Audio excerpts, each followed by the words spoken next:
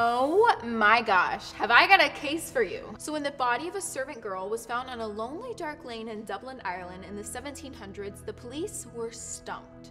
Little did they know that their suspect was a man with no legs who used his cloak of invisibility as a beggar to hide in plain sight. This is the story of Billy in the Bowl. Join me as we travel back to the 18th century in Dublin, Ireland. Oh man, vintage Dublin. Okay, let's paint the picture. It's probably cold, dark, and rainy like 80% of the year, which is just fabulous because our good friend electricity won't make its way to Dublin for another century. On top of that, there was a huge population boom that led to some very cramped living areas, so you can just imagine the smell and lack of soap that was probably going on there. Because of the huge influx of people living in the city, the architecture began to change for Dublin. A lot of public buildings and lanes that were starting to be built were maze-like and winding, leaving a lot of nice spooky corners for lurkers to hide out in. The buildings and streets were also made out of stone, which is where they derived the name Stony Batter, an area that beggars often occupied. So there was an alarmingly large amount of beggars and homeless people living in Dublin during this time, and they were notoriously known for roaming the lanes and hiding behind corners, relying on scaring rich people into giving them money as their main source of income. One of the scariest among these beggars was a man they famously called Billy in the Bowl. His real name was Billy Davis, and he was this local dude who was born without any legs, which was a bit of a challenge. He tried to not let this slow him down, so he began inventing his own way to navigate the uneven, winding streets. But judging by his nickname, I assume you guys have already figured out what that was. Yep, because it was the 18th century and everything sucked, his only means of transportation was by scooting around in this big wooden bowl. And thus, Billy in the Bowl was born. So the bowl had these two leather straps that would go over Billy's big shredded shoulders that would then secure the bowl to his lower half. He also reinforced the bowl with iron so you could hear him coming from a mile away as he was screaming over the cobblestones. Since Billy was essentially born into poverty and would never be able to work with his condition, he had to rely on the kindness and generosity of strangers in order to get by.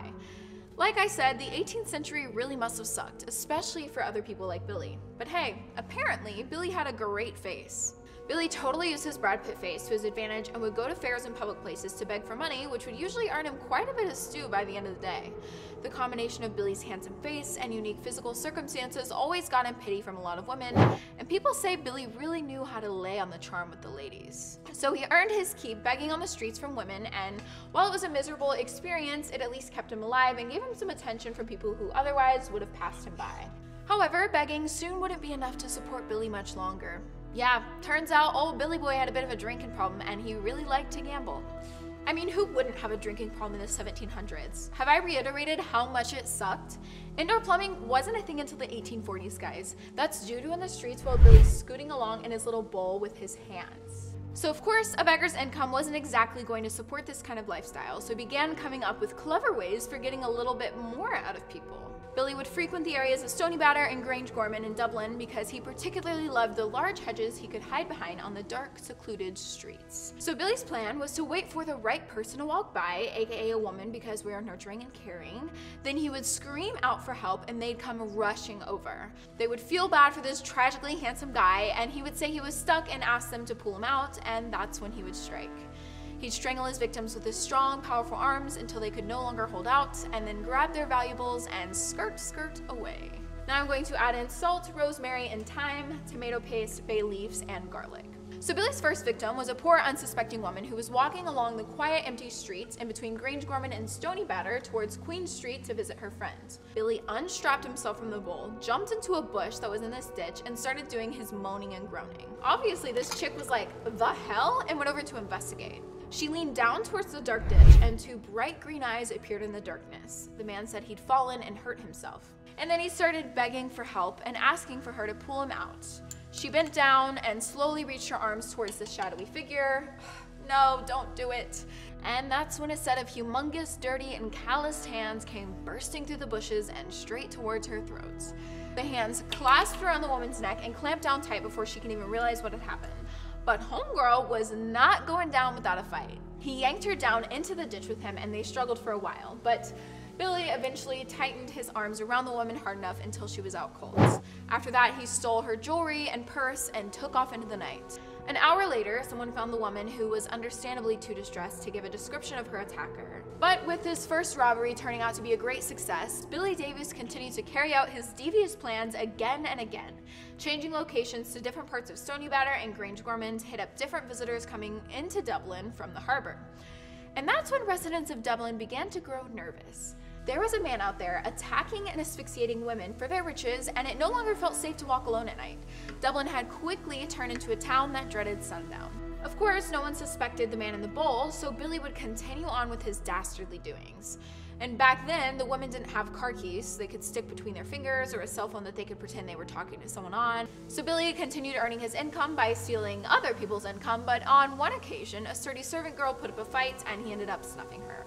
The young woman's body was discovered, and now the women of Dublin had even more reason to panic. This case rocked all of Dublin and became known as the 11 Grangegorman Lane case. Because the Dublin Metropolitan Police Force had literally just formed, this was actually the very first case that they were faced with solving. And these lads hit the street with vengeance. Billy had to be extra careful now about his little nighttime outings, as the guards were patrolling the streets constantly looking for signs of anything suspicious. He also had to desert his usual digs because a bunch of 1700s true crime fanatics would flock to the crime scene to get a glimpse of where the girl had been found for months after the body was actually found. Now I'm going to add in potatoes, beer, and more vegetable broth. Even Billy would comment to passerbys about the crime. He would lament for the girl, stating that she often donated to him. The guards, of course, would pass right over Billy while investigating the case, because who would expect a guy like harmless Billy Davis? But this sudden mobilization of police and early armchair experts caused Billy to stop indulging in his new hobby for a few months. But of course, Billy ran out of funds, and begging just didn't make him feel those special butterflies that harming and robbing people did, so back to his old ways he went. More women continued to get lured into ditches, assaulted, and robbed throughout the area of Dublin, and there were so many complaints that police stepped up their patrols at night. They wanted to catch who everyone was now calling the Stoneybatter Strangler. And a lot of people suspected that Billy claimed even more victims during this period of time, but no one could really know for sure, since bodies would turn up all the time with no way to know who done it. If only they'd stop to think of the legless beggar dragging himself across the street away from the scene, hiding in a plain sight. But he finally made his mistake when he tried to attack these two female cooks who were walking past him on Richardson Lane. Obviously, the women were being smart and implementing the buddy system by this point because of the various attacks and bodies showing up after sundown. The story goes like this. One night while Billy was on the prowl, these two sturdy cooks were walking back to the building where they worked. Well, silly Billy didn't realize there were two of them when he jumped in the bush, and he did his usual creepy spiel of groaning and moaning for help. The buff chicks were confused and rushed over to the huddled figure in the ditch. Thinking there was only one woman still, Billy popped up and grabbed one of the women in a headlock, trying to drag her into the ditch. She was too strong for him, and the other immediately sprang into action. He grappled with the women, but they shouted for help and made a scene. One of the girls put up a fierce fight with Billy, tearing at his face with her fingernails. The other actually ended up grabbing Billy by his gorgeous black locks and jabbing him in the eye with a hat pin in a sheer moment of badass Irish girl brilliance. So Billy was rolling on the ground in agony with his pin sticking out of his eye, and the women were able to get away. They found a patrolman quite easily, and the three dashed to the scene.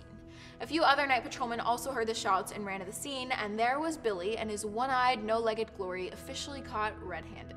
When they realized the Stoneybatter Strangler had turned out to be the legless beggar they hadn't given a passing thought to, they were stunned. A crowd of locals who'd heard the commotion had also gathered around the scene, because there was no TV back then, and they grabbed a handcart to quite literally cart Billy, the screaming banshee, away. They found most of the valuables he picked up right there at the scene, confirming he was the one behind all the recent attacks in the area. Billy was put on trial, and although they suspected that he had taken a few lives, there was not enough evidence to prove it. Instead, he was convicted of robbery with violence. Billy was jailed in Green Street and sentenced to hard labor for the rest of his life while successfully avoiding the hangman's noose. He had to spend the rest of his life using his giant muscular arms to break stones all day. But Billy was kind of like a B-list celeb, and he became this quasi-circus act in the prison that made a lot of high society people want to stop by and have a look. He eventually passed away in prison and was buried in an unmarked grave in an unmarked location. And although it was never proven that Billy was the one responsible for all the women's bodies that had been turning up in the Stoneybatter area, as soon as he was put in prison, the area settled back down to its usual, quiet, suburban normalcy. But of course, Billy became an absolute legend in Dublin folklore. Supposedly, the ghost of Billy and the Bull still haunts the lonely lanes of Dublin's Stoneybatter and Grangegorman areas. Many different stories, pieces of artwork, and drinking songs have been created that feature the famous character from fables and folklore, and the concept of Billy has fascinated and captured the imaginations of people for centuries. Okay everyone, this Irish stew is starting to smell absolutely amazing, so I think it's ready. Now you can serve your stew in any type of bowl, just so long as no one is currently residing in it.